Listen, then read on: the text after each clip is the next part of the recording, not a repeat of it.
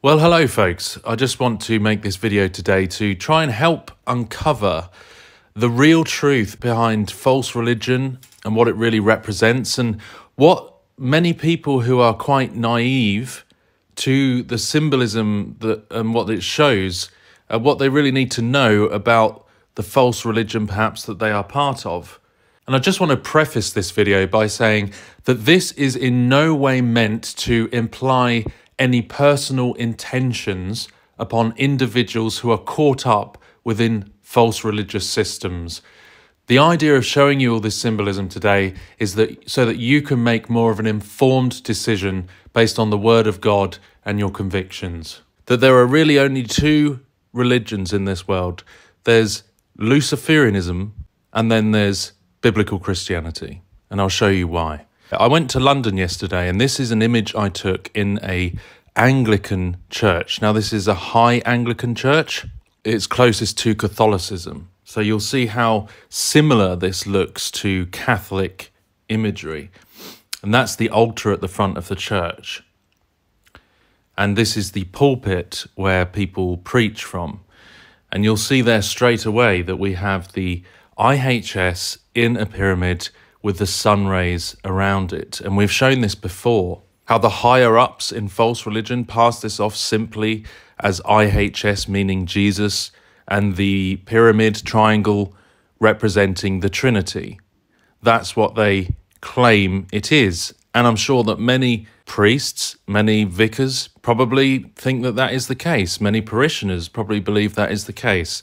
So it's not to lay blame on those who are innocent of that. And you've also got the pyramid side, of course, that ties into the ancient Egyptian sun worship, that same kingdom that came from Babylon through Egypt and Greece to Rome today. So it's no surprise this is similar to Roman symbolism in this church, because it's a high Anglican church, and Henry VIII wanted to change the church to get divorced, but many of the Romanism attributes still remained. So you'll see this is very Romanesque as we go along.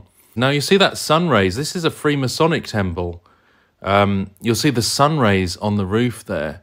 Very similar sunburst. Very similar style of sunburst in a Masonic lodge. That's a Masonic lodge.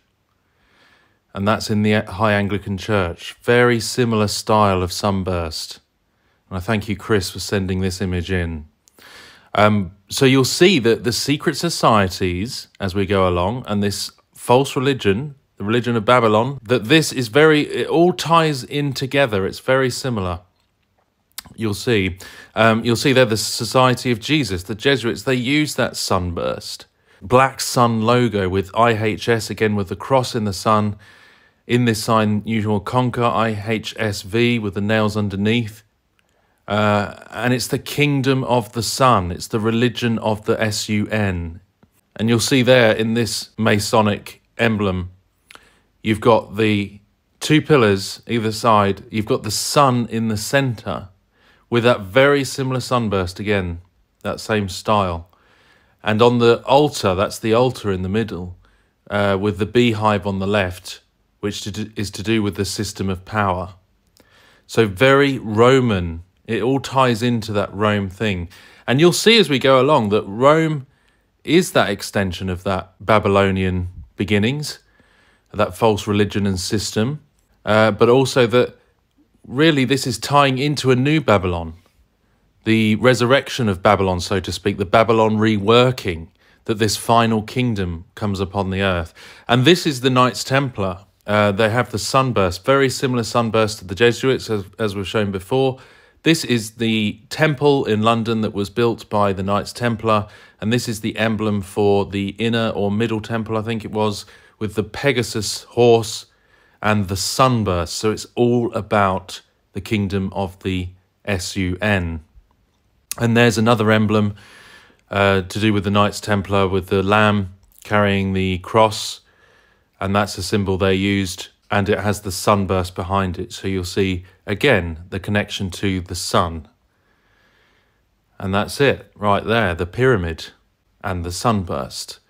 And so here we go. This is really getting to the heart of the false religion. This is a group of Freemasons, visiting the Masonic Lodge near Roslin Chapel in Scotland. And that pillar here in the centre, that pillar is in Roslin Chapel. But you'll see at the top of the pillar, again, the sun. Now, this is where it ties back to Babel, to Babylon, the Tower of Babel. You see that pillar has the lines swirling around it, going up to the top, which is the sun. So this is very similar. The ziggurats in Mesopotamia, when you look back into the history, the ziggurats were built as stairways to heaven, often in that pattern of circling round. The Tower of Babel was believed to be a ziggurat, but there are also other ziggurats. In Mesopotamia, we have staircases from earth to heaven, the house of the link between heaven and earth at Larsa, the house of the 7 guilds of heaven and earth at Borsippa, the house of the foundation platform of heaven and earth at Babylon. This stuff is covered in the Old Testament, that basically Babel can be translated as a gateway, Bab means gate, to the gods. El means gods, Bab El.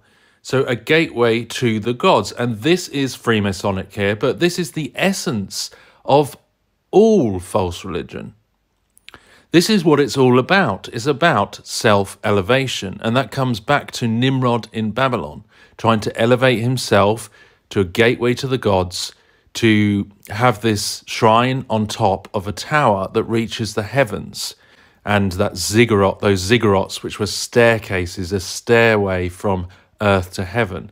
That is what links all of these false religions together.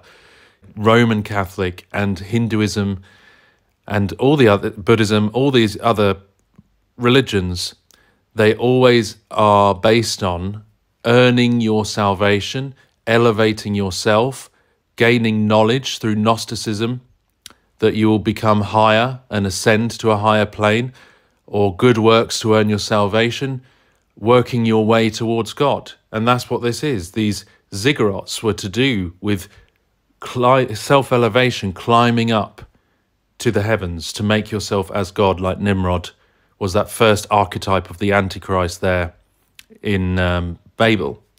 And that's what it is there, you see. So it's, again, the sun. It's the kingdom of the sun. It's the worship of the sun, Helios, Apollo. But you'll see that it's set out like a temple. You'll see the triangular roof at the top, and you'll see the 4 pillars.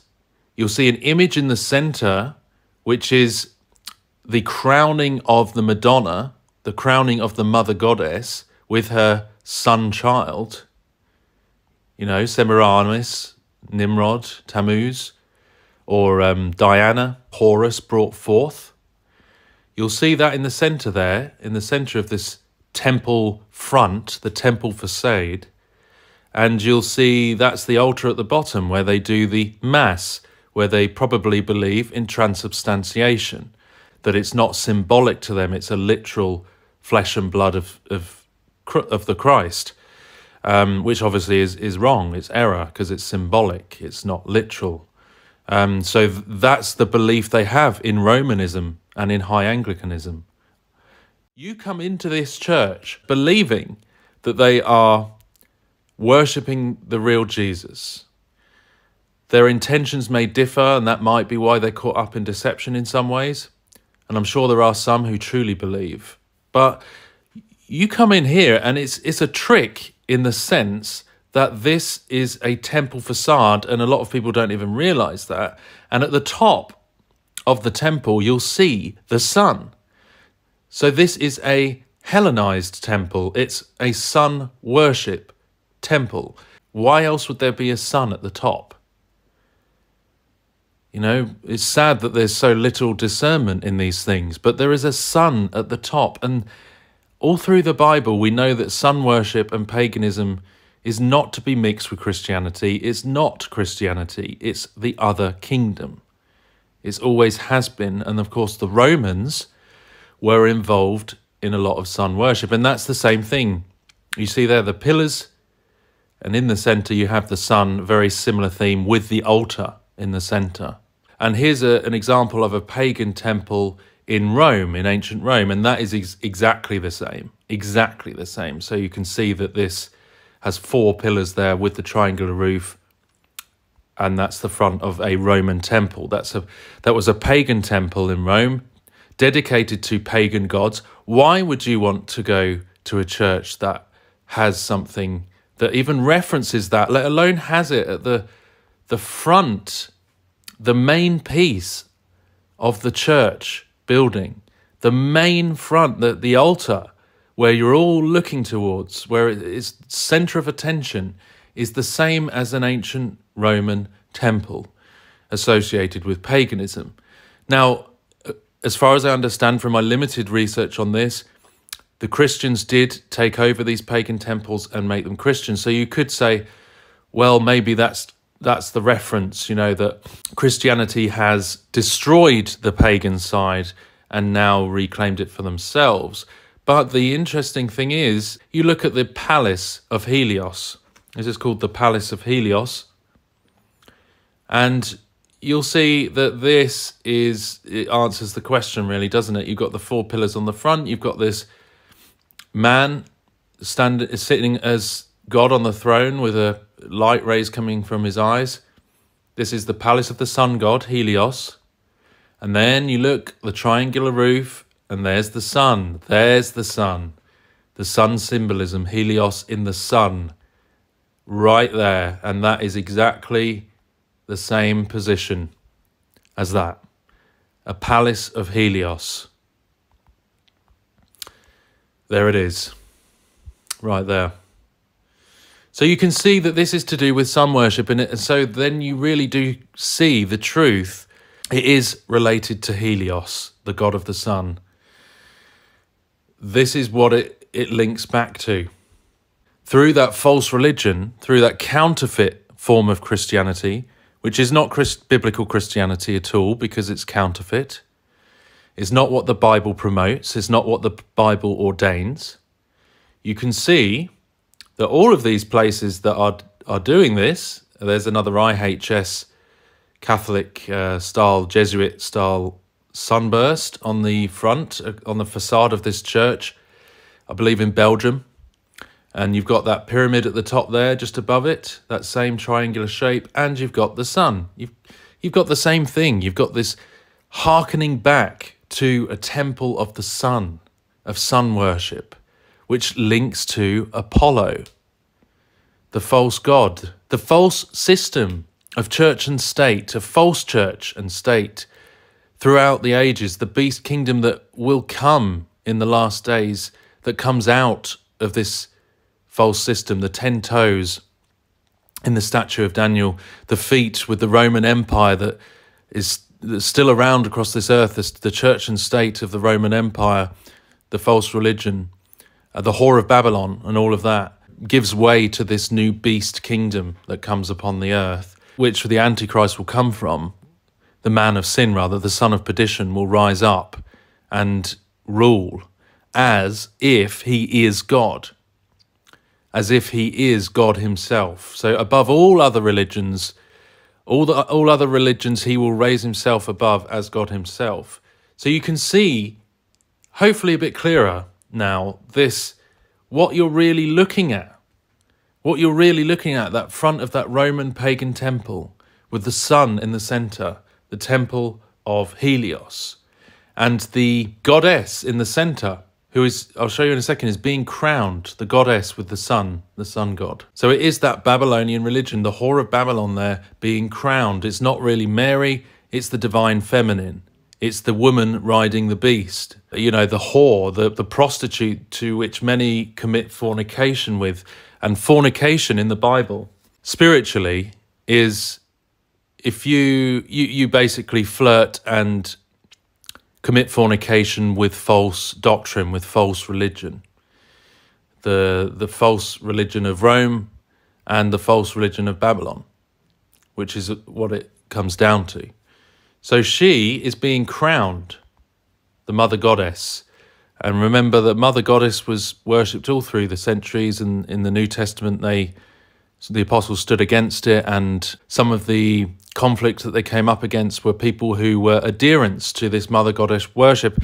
And remember, it says, Diana of the Ephesians, of whom all Asia and the world worshippeth. It says that in the New Testament, that the world worshippeth this false religion, the world. Not just Asia, the world. You see this across the world.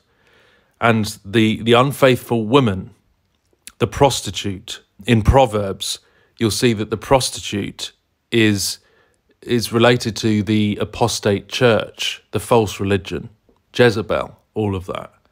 So that's what this is about. And something I found interesting is this temple of Horus, the sun god, in Egypt, how similar that is. So you have the 4 pillars on the front of this one in the Anglican Church with the sun in the top centre. And here, look, you have 4 grooves. And then at the top, you have the sun right in the centre. Horus, the temple of Horus. 4 grooves in the same places as the pillars. And then the sun in the centre. That's in ancient Egypt. I'm not an expert on this, but I just find that quite striking, that it's the same layout. So Isis, Horus, Set of Egypt, the pagan trinity, false trinity, the inversion.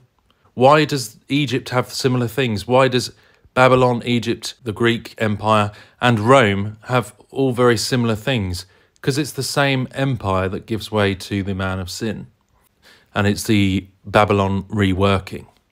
And there you have the same type of temple. This is Freemasonic temple in the centre of 2 pillars, the front of the temple and the pagan religion, Luciferianism. And this is against the Bible, and this is very clear. There's some like zeitgeist that fake a link between saying that Jesus Christ himself, the true Jesus Christ, is somehow a rehash of the sun god. They make up stuff to try and link it together for a start, stuff that's been proven to be lies, but also that what they're trying to do is they're trying to say that Jesus is nothing more than the creation, when in fact creation, as we learn in the Bible, creation testifies to the Creator. So any similarities between signs you see in the heavens that are true signs, that is creation testifying to the handiwork of its creator, which Jesus Christ, all things were created by him and for him. And he holds all things together. So he is not the sun god. Jesus is not this false religion. This false religion is the inversion, is the anti-Christ. And you can tell that here for a start in the book of Ezekiel, where we're told that there was sun worship in the temple. Then he brought me to the inner court of the Lord's temple. There at the entrance to the Lord's temple between the porch and the altar were 25 men with their backs towards the Lord's temple and facing the east, prostrating themselves to the sun. They were worshipping the sun in the temple. They were defiling the temple. They were compromising. They were changing the true God for the false God, which was represented by the sun. And facing the east, the sun rises in the east. And you'll see that a lot, biblically, the false religion is often associated with the East, Eastern philosophy, Eastern religion. It's all the same kind of thing. So that shows you there that they're condemned in Ezekiel for worshipping the sun in the temple. So there you have the sun worship in the temple. This is it, the 2 kingdoms. You've got the kingdom of Babylon and you've got the kingdom of God through Jesus Christ. And this is a battle. It's a spiritual battle. It's been a battle throughout the centuries, throughout the ages, throughout the millennia. This is the battle on this earth, the real heart of the battle, false religion of Babylon, the beast that will rise, and the true kingdom of Jesus Christ. He comes back and destroys it with that one stone in the statue of Nebuchadnezzar. Jesus comes back, and his return, he destroys the whole thing and the last remnants of it, of the beast kingdom in the last days. And this is the image that's in the center of that front of the temple, above the altar, you've got the crowning of the mother goddess, the divine feminine, the whore of Babylon, essentially, and her child, like Isis, Osiris, Semiramis, Nimrod. She is the queen of heaven there, you know. She's being crowned. The crown is almost emanating from the sun rays. She's like the queen of heaven, the false goddess figure. Depending on your eschatology, some people believe, and I'm one of them, that the third temple will be rebuilt on the Temple Mount. That's just my own opinion. But the temple being rebuilt and the Antichrist taking his seat in there, or the abomination of desolation, the image of the beast, or whatever, however that plays out, and I'm not entirely sure. Isn't it interesting that you are sitting in front of this image of a temple, and then we've got the whole idea of the temple being rebuilt and the false Christ taking his seat there, or the image of the beast, or whatever, however that plays out, and whatever is accurate to the Bible, which is we still don't fully see clearly necessarily yet. But it's just interesting to me that the false religion has a lot of symbolism of the Holy of Holies, and I've seen that in other Catholic churches before. Years back when I was first making videos, I was like, this really does look like it's the a replica of the Holy of Holies, or the Ark of the Covenant, or something to the altars in these places.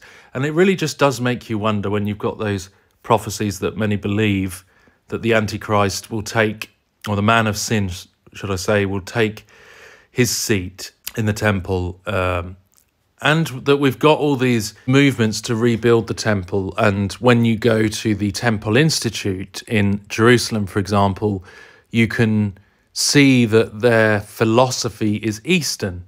And I don't know if you remember, but the golden lamp of Queen Helena, which is to do with reflecting the sun. And that's what the Jewish temple activists told me in Jerusalem, that this whole kind of Kabbalistic sun worship stuff ties into that third temple, when you've got the golden lamp of Queen Helena, which hangs in the porch of Solomon's temple on the front of the third temple.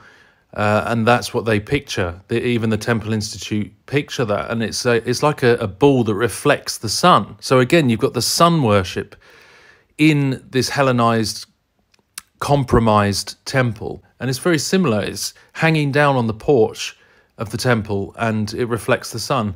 So the lamp of Queen Helena. So you've got all of those aspects. And if you go to the Temple Institute in Jerusalem, you will learn that their philosophy, as I said, is very Eastern. It's very self-elevation, very self-empowerment, rising to the next stage in human evolution. But you've got that idea that it's more than a building. That's what they say. It's more than a building. It's not just about a building on the Temple Mount. It's about representing the elevation of humanity. And you can see how this Antichrist figure is going to be the embodiment of that philosophy. He will claim to be God himself, the man of sin, the son of perdition. He will claim to be God himself on this earth. And so you've got that religion, and that's the difference. That is the difference between true religion and false religion. This is the false religion, self-empowerment, self-elevation, the lie from the serpent in the Garden of Eden. The lie that the snake came and told Eve that you can become like God, knowing good and evil. And that is exactly the same lie that's gone all through history. The Bible is the truth, folks. The Bible is the truth. And our God in heaven is awesome, powerful. He is above all things. Father, Son, and Holy Spirit. He is sovereign over everything.